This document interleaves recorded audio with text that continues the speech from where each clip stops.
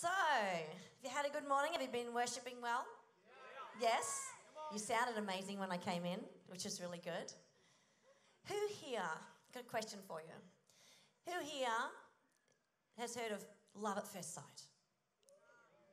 Yes, as in just regular love at first sight. Somebody told me that that's a movie, that it might be a series. That's not what I mean, love at first sight. Who's ever experienced love at first sight? Yeah? I think I did many times before I actually did. You know how you think you have? You know when you're in high school and you're just checking out that other person across the room, or in my case, I used to catch the train to school, take me an hour to get to school with train and tram and bus and all that kind of stuff. And so I'd be, I'd be in the train or the tram or something like this, and I'd be like, who's just got onto the tram? Yeah. Oh, that person, they just got in the way. Oh, instant love. You know that moment where you just go, oh, and suddenly you're like, you've gone from an average day, it's just like, oh, I'm just going to school, yeah, have I done my assignments, you know what I mean? You go from that to sort of like, I'm on top of the world, hey, I'm on top of the world, hey, you know that song? And you're just like, suddenly in a moment, your life has changed because you think you found the one. Isn't everyone the one until you realise that they're not the one? Praise God, I found the one. But I think there was a few false starts along the way, if I'm really honest. But, in a moment your life can change. And who knows also that the opposite can happen, or the same thing can happen in the opposite direction. 1 minute you're on top of the world, 1 minute, or 1 minute maybe just everything's just cruising and it's just average and it's good. And the next minute you feel like you've just fallen headlong down a gully. The crazy thing is that I want to tell you that no matter whether that's happened to you or not, it's pretty common across the human race.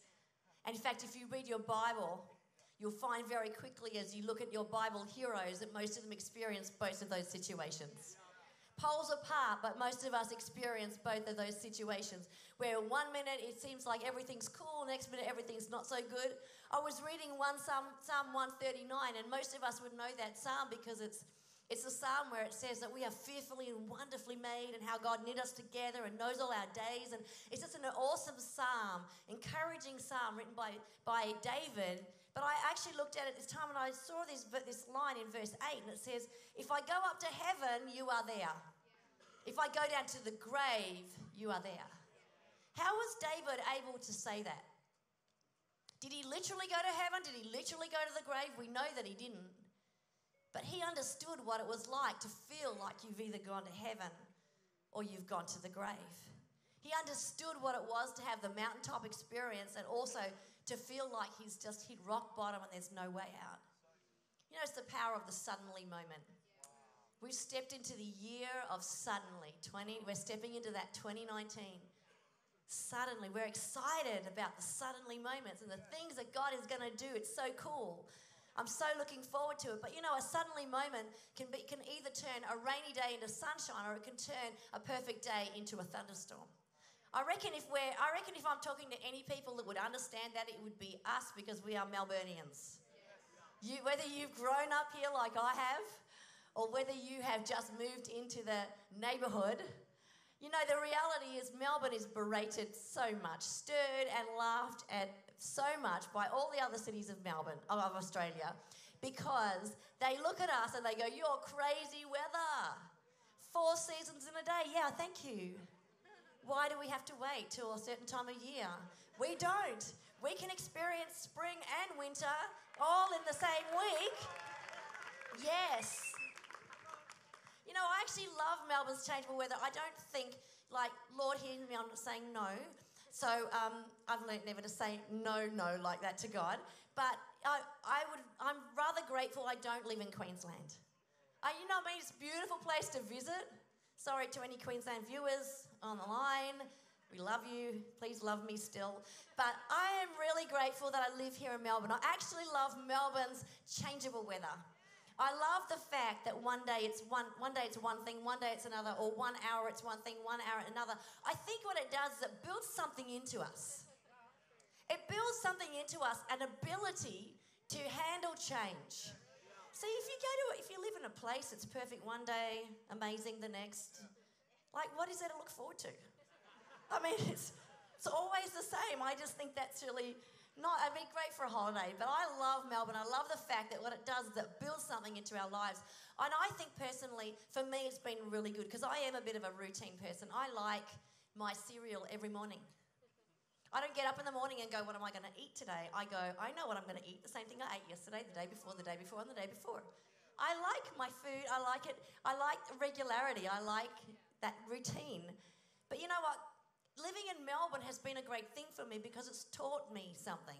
It's caused me to learn something, and that is to learn to navigate change when it's happening in my life. You know, whenever our friends come from overseas, they usually, especially the girls, they'll contact me. It's like, what do I pack? Like, what do I wear? What's the weather going to be like? And I hold my tongue and I don't say the first thought that comes to my mind, which is your whole wardrobe, because you could possibly need any of it or all of it. But I usually just give them the temperatures that are expected during that season, and then I always add to it. And I add this line to it, but the key to Melbourne dressing, or the key to dressing in Melbourne weather is layering. Layering. You know, layering is effectively ensuring that you always have certain basic essentials to handle any possible change. So no matter what's happening. I remember as a young child, I remember in primary school, probably grade 3, grade 4, I remember my way of dealing with changing weather, I would wear exactly the same clothes every day. I had my own my own chosen uniform of choice, and I would wear exactly the same thing. So I would wear my blue Colonial V-knee jeans because they were cool, although my sister had the newest ones, which are red, and I wished I had those. But I had the blue Colonial V-knee jeans. I had my white Great Barrier Reef T-shirt that I'd bought on holiday, but it was so soft. And then I had my white skinny rig jumper with like the lace up bit, you know, the one that's in, the stuff that's in now, that style. Yeah, been there, done that. They say it's new. I'm so sorry to burst your bubble. And then I'd wear my red quilted parka, which they had like white kind of fake fur on the inside, and my brown school shoes. And I figured that if I wore those clothes, if I had all of those elements together, then that I would be set to handle whatever came my way. And my mum, it was really funny because like the only way she could get it off me was to wait. She had to wait Friday night. I'd gone to sleep. She'd sneak into my bedroom, steal my clothes off my floor, try and get it washed and dried so I'd be ready for Monday, because she knew that I had to wear it. She knew that I would insist on wearing it. But you know, I wonder if as Christians, you see, that was my like essentials kit. But I wonder if as Christians we realise that God has given to us also a resources to equip us to handle change well. See, we're going into a year of suddenlies. We're going into a year of suddenly. If you don't know the theme, if you guess with us today, our theme, we've just had Vision Sunday, our theme for next year is suddenly. We believe God has spoken that word over us. And so we are filled with expectation of the good things that God is going to do, because, you know, it's not just the bad suddenlies you need to be ready for. It's also the good ones. And I'm actually not looking for a year of bad suddenlies happening, although there may be a few mixed in because they tend to unavoidably sneak into my calendar in some way, into my life in some way. But it's not just the bad things that will distract us. See, sometimes we think we're all like ready for the bad things. But when something good happens, sometimes that's the very thing that can just knock us off our feet. You know, like the new job. You know, you've been praying, God, I've been diligent at my workplace, Lord. I've been doing this, but I really want to get a better job. Lord, or I really want that promotion at work. Lord, just grant me favor. Like that's what we pray for, isn't it? We pray that God would give us favor, that he would open doors, that we would go to new levels, that we'd have new places of influence. We do all that, and it's like, God, and it comes in, and your boss, he comes in, and they're beaming, and they're looking at them. We've got this position. We'd just love to offer it to you. We just think you're going to be awesome. I've just seen your faithfulness. I've just seen how good you are. It'd just be amazing. It's going to have this much of an increase in pay. You might even get a phone, or you might get something that goes with all these little benefits. It's like, we just think that you're going to be awesome. You just have to work some Sundays for a while. You know, that could be that. Or maybe it's not. Maybe it's the relationship. It's like, God, I've been happy in my singleness, like I've been okay with that. I'm patient. I trust you, Lord. I'm not worrying about that. But Lord, it'd be really nice to get that tidied up, that section of my life tidied up. Really love to have just like that, the one. I don't want to waste time. I just want to be the one. I want us to get that settled. Then we can go together like into our destiny. It's awesome. It's amazing. And it's like, yeah, I just want to do that. So then you come across, then God's answering your prayer. It's like, awesome. There's this person. It's like, oh, I think they're the one. Not like before. Not like in the train. It's like they are the one. It's like, oh, this is so good. And it's so amazing. And you just love them and they love you. And it's like, oh, so awesome. And then you just suddenly, then you find yourself so consumed with spending time with them because they're so amazing and they're the one. Like, God's not against that. I may not be able to get to friendship group this week because we got date night on. We got something going. We got this, we got that. You know what I mean? I'm not going to be able to be in both services because like they're only coming to the second one. They want to pick me up. It's like, so I can't serve the way I used to serve. And the things, and so something amazing has happened. Some great suddenly has occurred. A blessing from God, the answer to your prayer. And yet it's actually, without even realizing, maybe it's just thrown you a little off course. So we need to understand that it's not just the bad things that we need to be aware of or handle well.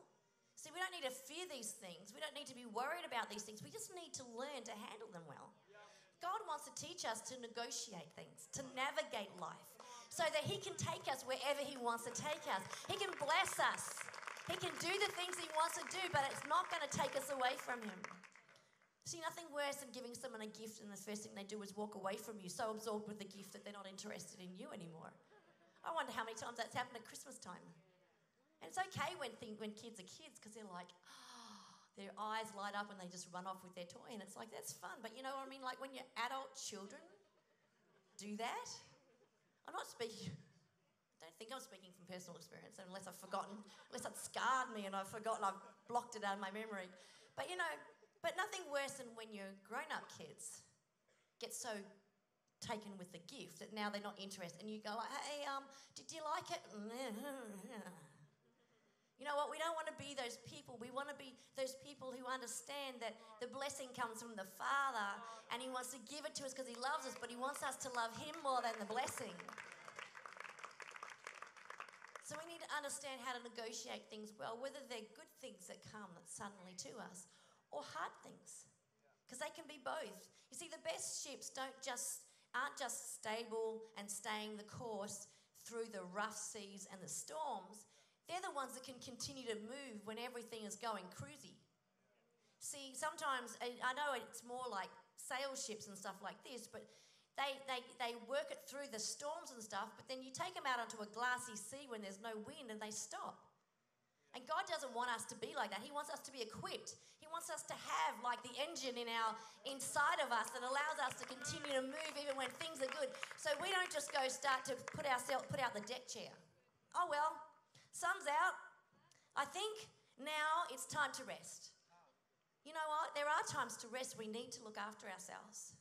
But if it's, I'm just going to take a moment, ... who knows how long that will be. It's kind of like we just want you to work a few Sundays for a little while, ... It's like when there's no end to that, that's a bit of a concern because who knows how long it will go. And so we need to be those who continue, no matter what comes to us, continue to move forward in the direction of our destination because God has a plan for you. God has a purpose for your life. You know, in chapter 30 of Proverbs, there's an unusual request made by a guy called Agur. I think that's how you say it. And in verses 7 to 9, it says this. It says, "Oh God, I beg 2 favors from you. Let me have them before I die. First, help me never to lie." That's a good one. God, help me never to lie. Second, give me neither poverty nor riches. Give me just enough to satisfy my needs. If I grow rich, I may deny you and say, "Who is the Lord?" And if I am too poor, I may steal and thus insult God's holy name. You know what? It's an interesting request. When I first look at it, the first time I ever read it, I remember thinking to myself, but I thought God does want to bless us with, he wants to bless your finances. I actually seriously do believe that. I think there's enough examples of it through the Word. Just look at Abraham, father of faith, as one of them. And he was known as one of the wealthiest men in the land, and yet he was the man who the heart after God. He was the man who was known as the friend of God. He was the father of our faith. He's a man who walked by faith, but God continued to bless his finances. So I don't think this is just an issue of finances. I think there's maybe more being said in these verses than just riches or poverty. I think these verses are actually more about learning to live by faith, believing for the suddenly moments and the breakthroughs that we're asking for, but also living undistracted by them when they come. Again, not so distracted with the gift or the hardship. Not so distracted with these things, but going, okay, we're going to believe for the good things. We're going to believe for the suddenlies that you're going to take us through. You're going to do this. But God, we're not going to get distracted by them from who you are, from our relationship with you. Because good or bad, miraculous breakthrough or unexpected hardships, God's purpose and destination for your life does not change. It doesn't change. And both blessing and trial have the potential to distract us if we haven't set our life up in such a way as to handle them well. See, they'll either will handle them or they'll handle us, as they say. So we need to understand, okay, God, you want to teach me how to handle this well, because this is the year of suddenly. This is the year where you're wanting to do something major. You're wanting to do awesome things. You're going to bring the breakthroughs that we've been praying and asking and believing for. You're doing these things. So God, we want to be ready for it. So now you're equipping us so that we can handle it. Because you know what? We've got to grow in it. But we'll never grow in it if we're not aware of it. Because God wants us to continue to move forward and take a hold of our life and our purpose. You know, recently I received a book as a gift from the daughter of friends of ours. You would know them, Pastors Roger and Tina Archer from Foursquare Puyallup over in the USA. Awesome couple. They've been here before, so many of you would know them. But their daughter Brittany has just recently written her first book. And it's a great book. It's called Dancing in the Dark. And it's actually written, as the title implies, it's actually has been written about her journey through a very difficult time in her life. Very difficult time in her life. But what I love about this book is it doesn't major on the event or on the issue that she went through. It tells you enough so that you understand what's happened, but it doesn't major on that. It continues to move forward so that despite what she's walking through and the permanent impact that it's had on her life, the determination that she shows is incredible. She's absolutely determined not to get distracted from her relationship with Jesus and not to be sidelined just because an unexpected, suddenly turn of events occurred in her life. And she puts it down when you read it, and I'm only just part way through it, but as I read this book, I can see she puts it down. She makes it very clear at the beginning. It's because of certain spiritual principles that she put into her life. Like not certain, special principles, like nobody else has known, special revelations higher than high, or anything like that. But just some spiritual principles that we can all do, that she's put into her life, godly habits that she brought into place, and they were put into place before anything was even on the horizon. So when that tidal wave hit her life, she may have been knocked for a while. She was knocked for a while. But she wasn't going anywhere because her feet were anchored in Jesus Christ. Her relationship with him, she maintained it. She had it in place because she was already had it going before it ever occurred. You know, Matthew 7, verse 24 to 25, it says these, and it's a parable probably we all know.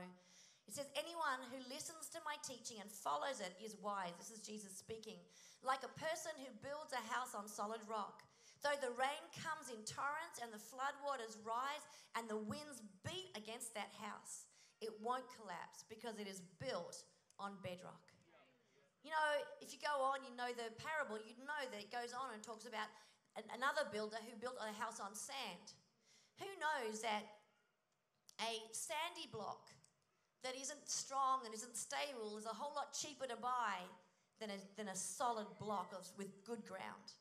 If you've ever bought a block, you understand that it's all about the type of ground that you've got there. It's all about location. It's about what it is. You don't pay good money for a sandy ground.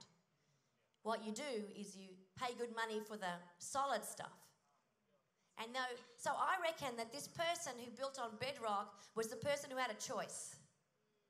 So he had a choice. He could have built on sand because it would have been way cheaper. He would have got his house quicker. It would have been awesome. Party, party. Yeah. Come on down into the house. It's going to be amazing. Until that storm hit. And then not only did he lose his house, but anyone that was in that house probably went down with it. Whoa. That's not a good thought. But this person who decided to build on rock, they chose their foundation when? Did they choose their foundation when the storm had come and they could see the value in it? Anyone tried to build a house knows that generally speaking, builders down tools when the weather's bad. That's often why. It's like, you're wondering why the house is taking so long. You said, I don't know, I'm just making up a number, 20 weeks. I'm making it up. Okay, you said 20 weeks. It's 22 and you're still only halfway through. Well, we've had bad weather. See, they don't build during the bad weather because you can't build during the bad weather. So you only build in the good weather, but you don't need the rock as a foundation. You don't need a foundation when it's good weather. You could pitch a tent. You could even glamping. You could go glamping, glamorous camping. You could go glamping in a great tent and have all the mod cons. But it's not a house. It doesn't have a foundation, and you don't want to be in that thing when the wind blows and the rain comes and the hail hits. See, this person, this homeowner, chose their foundation before they ever needed to have a rock as a foundation. They didn't do that. It wasn't in the heat of the moment. It wasn't in the heat of the moment when the boss came and offered the promotion that they try and decide what their foundation's going to be. They think it beforehand. They decide it beforehand. And then in the moment, it's like, awesome promotion, awesome pay increase, awesome phone, awesome Sundays. You know what? When you've got that settled in your heart, it's not a question anymore. It's not an uncertainty. Oh, I don't know what to do. God's blessing me, but then it's going to take away. It can't be a church. It's like, really? You think that God's going to bless you and take you out of his house?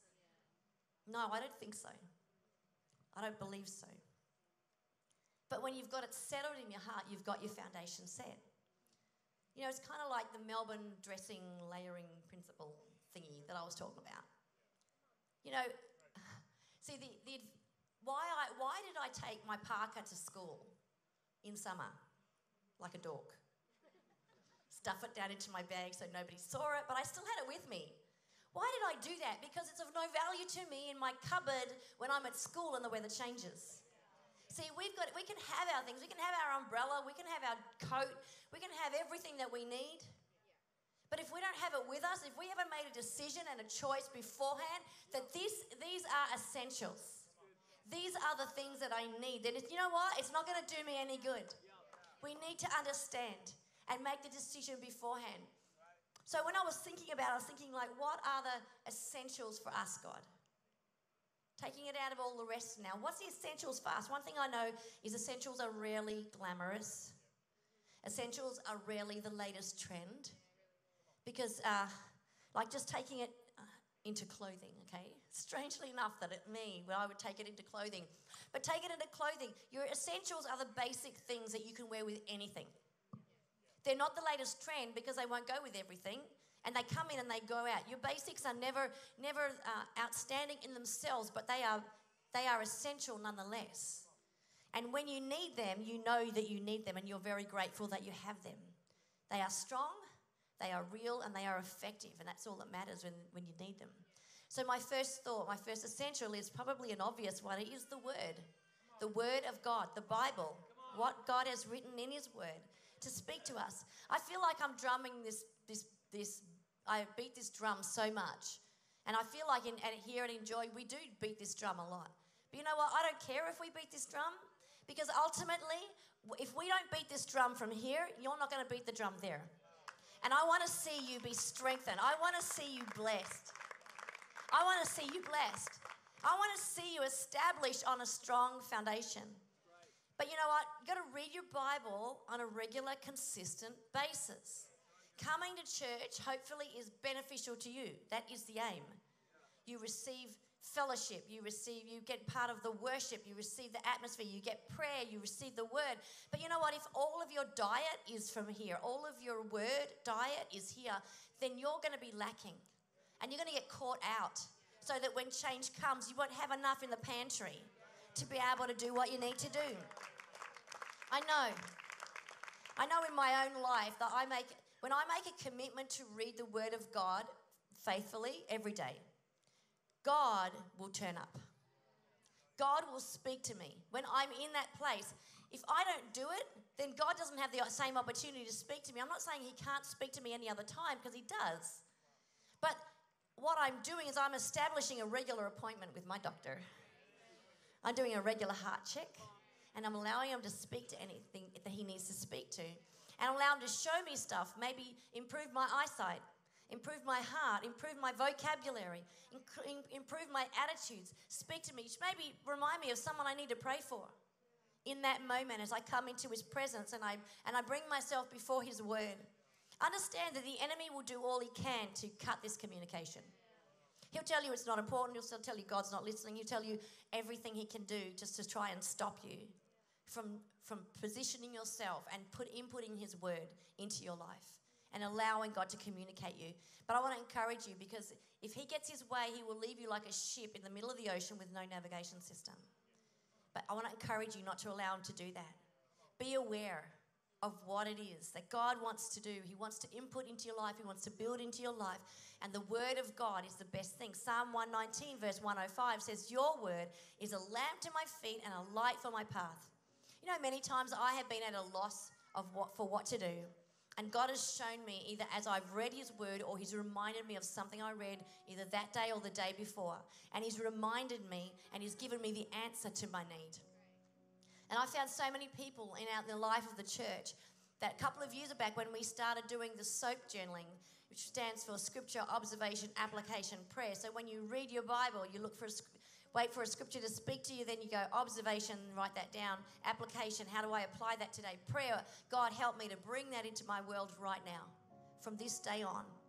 You know, I found so many people discovered that it wasn't as hard to hear from God as they thought. They thought that this was the only way they'd hear from God. It was if somebody preached and God used them to speak something into their hearts. But you know what? You don't have to wait for Sundays. This can just be the icing on the cake.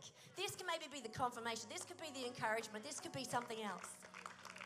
But God wants to speak to you on a regular basis, and he will if you allow him by positioning yourself with his word. The second thought is good, godly friendships. You know what? You can always see the difference of the lives of those people who have good, godly friendships and those who don't. There's a difference of strength. There's a difference of confidence. There's a sense of community and support and balance and wisdom that comes through good, godly friendships. They say statistically, if you've got 5 or 6 good friends in church, that you are less likely to fall off the edge of the planet, spiritually speaking. Keeps you in a safe place, because guess what? You're not just conversing with yourself anymore. I think God's telling me to do this. What do you think? I don't know. I think, yes, maybe he is. I don't know. What does his word say? It could be, I'll check that out. And every voice is your own. You know, it's not a safe place to be. It's basically about I'm hearing voices. It's not good. But you know, at the moment you speak something out, just to start with, I don't know how many times, Mish hears it quite a bit. She hears me say something and then I go, oh, that didn't sound as good as it sounded in my head. That didn't sound as wise as it did in my head when we're talking about stuff. And it's like, you know, sometimes you just need to get it out. And instantly you've got an answer, because it's clear that what you thought might have been awesome may not have been quite as awesome as you thought. Or something that you thought was so bad is actually not as bad as you thought. So I want to encourage you, good friendships, building them into your life. Now, if you don't have at least 1 or 2 girls, if you don't have at least 1 or 2 good girlfriends, guys, if you don't have 1 or 2 good mates, and if you're married, do not make your best friend the opposite sex, someone from the opposite sex. That's just wisdom for your life. That will keep you in a safe place. If you're single, go for it. If it flips from friendship into something deeper, praise God. Who knows what God wants to do? We're always talking about the best thing is to be married to your best friend. But you know what? If you're married, don't go confide. If you're a guy married, don't go confiding in another woman. Go find yourself a good, godly man. If you're a girl, don't go confiding in another guy. You find yourself another girlfriend who's got wisdom on her life, who's going to guide you and help you and give you strength. But we want to be those people who are just in good relationships, and it holds us in a great place. And if you're as a church, we provide friendship groups to help with this. Yeah, that's it. Go Beth. Pastor Beth. Everyone loves being in your friendship group, Pastor Beth. It's the best. I hear it all the time. They all love you. It's like, I'm not insecure. It's okay. They can love you. No. But they do. You know, friendship groups are the best thing ever. They're the best thing to enable you to build great relationships. Because the back of the head in front of you is really hard to talk to on Sunday service. Plus, we're not encouraging you to talk to them. Talk to me or just listen. I don't know. But it's the best thing. So if you're not in a friendship group, get in a friendship group. If you're in a friendship group but you haven't found that real connection of just the people are lovely, but they're just not that connection for you, find another friendship group. It's okay. Because we want you to find your tribe. We want you to find your family. We want you to find your friends. And my final thought is commitment to God's people and to his house. Commitment to God's people and to his house. You know, over and over again, you see this theme repeated all through the Bible, Old Testament and New. Psalm 122 verse 1 says, I was glad when they said to me, let us go to the house of the Lord. See, I love that. I love that thought. I was glad. I was excited because that's where I was going. But I love also the fact when they said to me, you know what? The best thing you can do is be encouraging everyone around you to be in the house, whether they're in the house or they're not in the house. If they've missed a week, go and ring them up and say, we missed you, come. You need to come to the house of the Lord. And Hebrews 10:25, it says, and let us not neglect our meeting together as some people do, but encourage one another, especially now that the day of his return is drawing near. See, this is the place of encouragement.